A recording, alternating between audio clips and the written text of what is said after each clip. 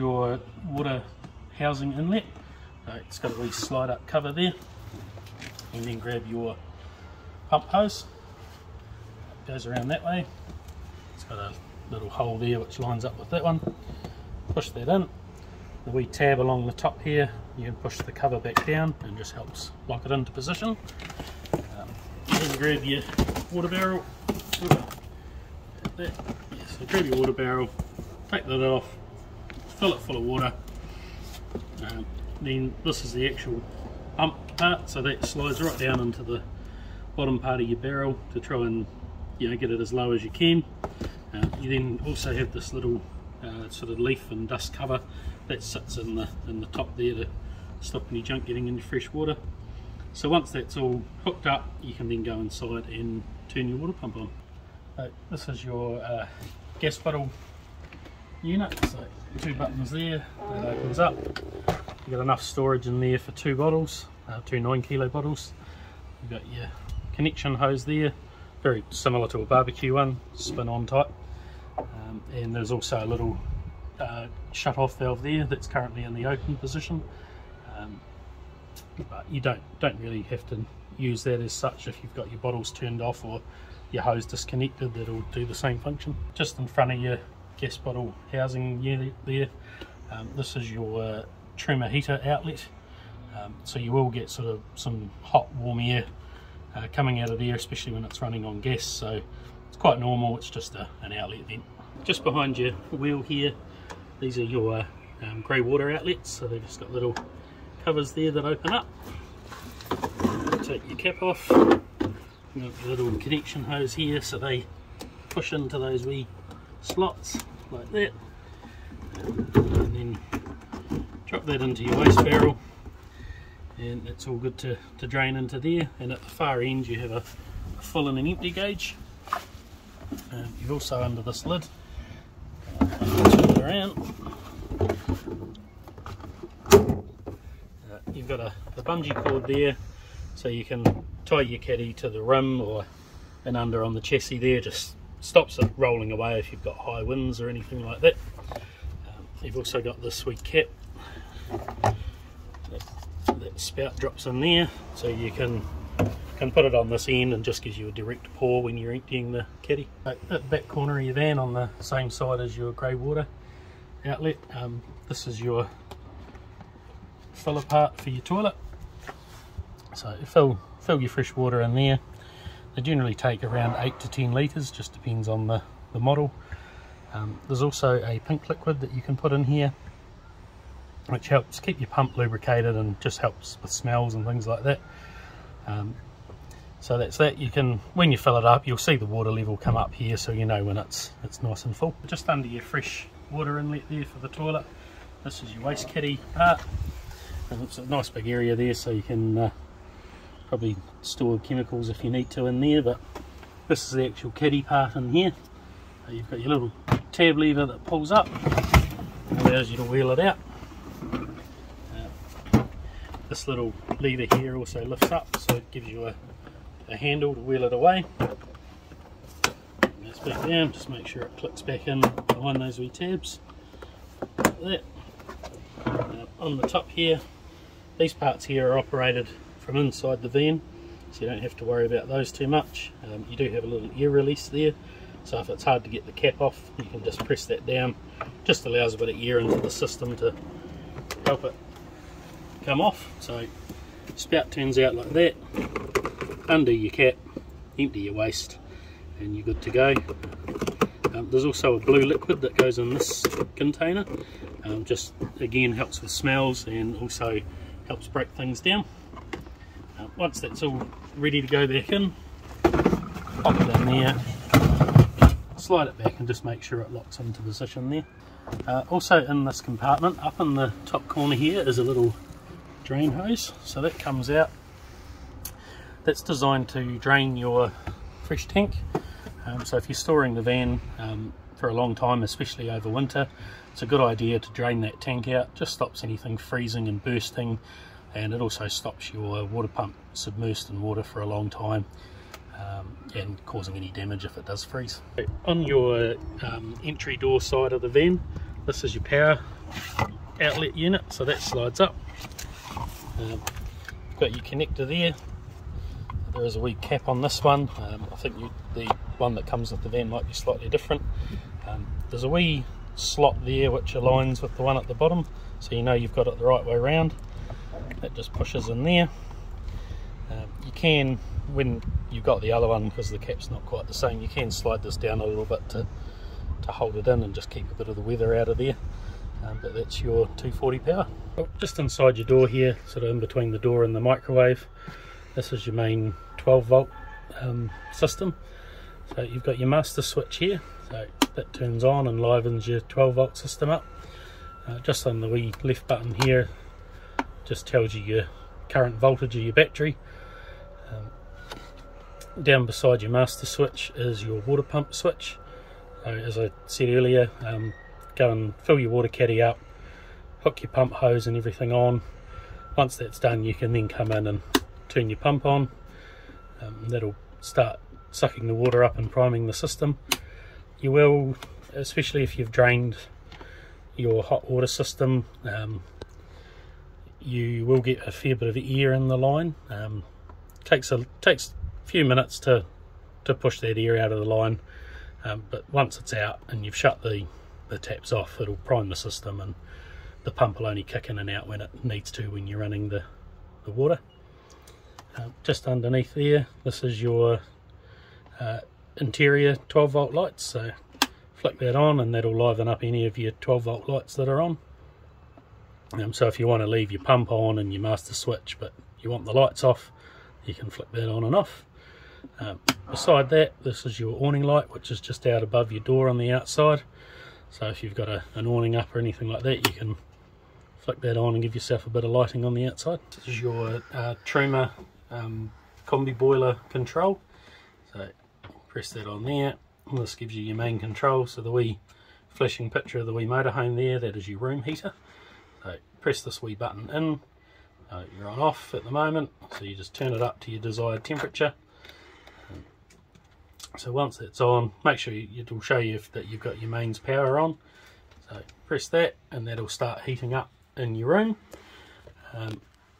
Good thing to know is these are heating only, so they don't chill. So if it's 25 degrees outside and you want to go to 18, it's not going to chill it back down. It's purely, it'll go the other way. Right next to that, if I scroll to it with the wee wheel, this is your water heater. So press enter there. You've got off, you have eco, hot and boost. Boost is designed to run for about 15 minutes when you first hook up your van and you've got to where you're going and you want to bring the water up to temperature quite quick. The boost function will do that for about 15 minutes. You've also got eco and hot, so they'll bring the water to the same temperature. It's just eco does it at a nice slow pace and hot will bring it up a lot quicker. So generally if you've selected boost, it'll run that boost function for 15 minutes and then it'll automatically switch itself back to the hot function. So that's the hot water side. I'll just go back out of there. This one here with the wee gas bottle and the two lightning bolts there is your basically your power or input selector. So enter there, you've got electrical 2 and electrical 1. That just means 1 kilowatt or 2 kilowatts of power. Again, either one will heat your system up to the same level. It's just how fast it'll do it. So yeah, E1 is 1 kilowatt, E2 or EL2 sorry is 2 kilowatts. You then have a mix function. You've got mix 2 or mix 1. So mix 1 means it's more dominant on the gas side and mix 2 means it's more dominant on the electrical side, but the system will automatically choose which one's more of a priority to use. If you're using, say, your fridge on gas and you're cooking with gas, then it'll automatically switch to power just because it knows there's 2 other devices trying to run on it as well. And then you also have gas option only, so that'll just run the combi boiler on gas. just go back to E2 there at the moment. And right on the end here, your wee fan function.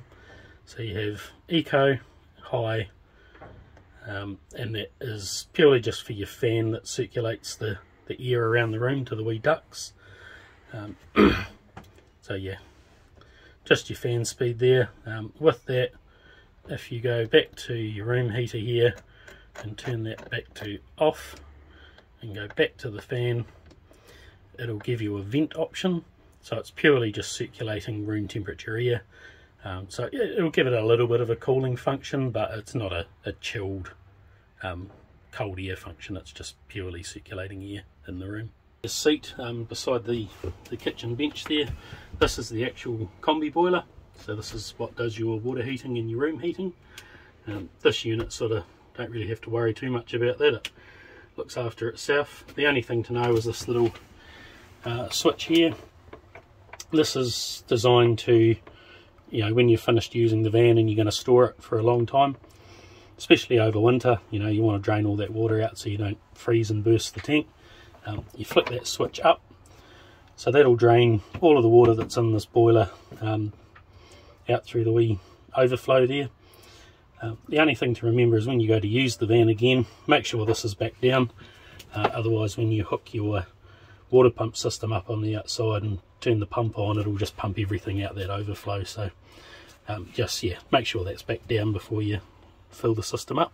This is your range and your oven. So you got a work space, you know, bench top piece there. So that folds up, and there's a little button clip here, so you can click that on, which helps keep it up out of the way. You then got your glass lid, so that comes up and sits against that. You got your 4 gas burners there, very similar to a barbecue. So push it in, turn it around to your highest flame setting, hold that in, then got your igniter. So hold that, click it away until the gas lights up. Wait a couple of seconds and then let go of the button, and the ring should stay on, and then you just have your flame adjustment from there. When you want to turn your ring off, you just turn that back to the 0, and that turns that off. One thing to note is make sure these are nice and cool to the touch before you put your glass panel back down, because they have been known to shatter if it's too hot. You've also got a grill just here that opens up. There's a little rail that runs along here, so when you use your grill unit, so same again, push and hold and turn, use the igniter. That'll liven everything up with the gas rail, and then you've got your temperature control from there. And underneath, a little bit hard to see with that, but down the back there's a little rail down there, so that's for your oven side. So same again like all the other switches, push and hold and turn. You'll see that gas kick in down there, and then you just have your temperature control from there. This is your automatic fridge control. Let's hold this wee button. That livens the system up. It'll generally go back to the last setting you had it on, so it's currently selected on 240 mains power there at the moment, and the temperature's right up at maximum, the maximum cold. So this little thermometer button down here, that just selects your temperature rating, and then you have your mode button above that, so it can select to auto. So auto will automatically select which one is more preferable. So if you've got, say, your combi boiler running on electricity, it might find that it's better to run on gas, so as long as your gas system's turned on, it'll automatically select that. You do have a battery option, which is going to tell me it's not connected at the moment. I'll just go off that so it stops beeping. So for your battery option, it's not currently wired up on the van. It is an option that you can have wired up, so you'll need a 12-pin plug system on the Caravan and on your vehicle. You can get an auto electrician to wire that up for you, but it's designed that, so basically if you're at home, you've cooled your Caravan down on 240 power or on gas, you can fill your fridge full of your food and things like that, and then you can switch it to the battery option, which it's designed to run off your vehicle's battery while you're travelling. And it's just designed to maintain the temperature of the fridge while you're travelling. It won't actually cool it down. but it's not, as I say, it's not currently wired, but it is an option if you want to go down that track. And then you've also got your gas option there. So select that. It should do its own ignition system. You may get a light flash here under the wee triangle. If that happens, generally it means that your gas has run out or you haven't turned the bottle on. So this is your toilet on the inside. You've got your flush button up here on the wall, so just a wee electrical flush button. So you press that, that'll flush into the bowl there. Your bowl does rotate, so if you want to fit your legs in a bit easier, you can rotate the bowl, make it more comfortable. Underneath there you put this grey lever. That operates a little slide at the bottom here. So push that round, that opens into your caddy. You can flush everything away and then shut that back off. Make sure that this is in the closed position if you want to go and remove the waste caddy on the outside. If it's in the open position, it won't pull out. So this is your A-frame and your hitch. So you've got a standard 7-pin plug there. As I mentioned earlier about the battery connection, you can get a 12-pin plug system wired up, and then you have to do that on the vehicle as well. At the back here you've got your handbrake, so very similar to a car. Press the button and push that down, so that's in the off position, and then just pull it up for locking it on. And the jockey wheel, you've got your height there, so up and down on there. There's also these wee grooves here on either side of this, and that's designed for these arms to slide up into, just to get your jockey wheel up and out the way when it's hooked on the vehicle. You then have this lever, so you undo that and you can pull this whole jockey wheel column up, and the wheel will actually come and sit up sort of around here, and then you can tighten that back up and just keeps it up and out of the way when you're travelling. At the front part here, this is your main coupler. You've got your breakaway cable, so that's designed that it can go around the tow ball underneath here, and you've got a wee carabiner clip so it hooks back onto itself.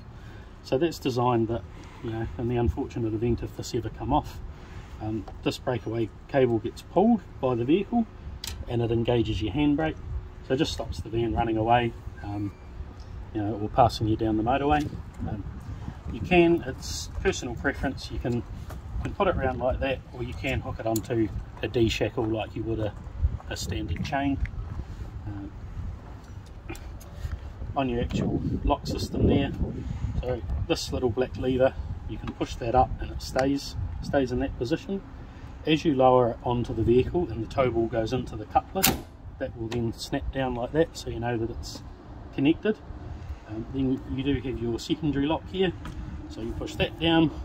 This little red button will pop up a little bit and show you a green ring around the edge. That lets you know that that's properly secured. This secondary lock has two little pads that squeeze either side of the tow ball, and it's a stabilisation system, so it's quite handy to have. When you want to remove it from the vehicle, lift that one up. You then have to hold this black lever up, so you've got to hold it up like that, and then you use your jockey wheel to lift it off the vehicle. Once it's off the vehicle, that lever should stay up, but you do have to hold it while you wind it up off the vehicle.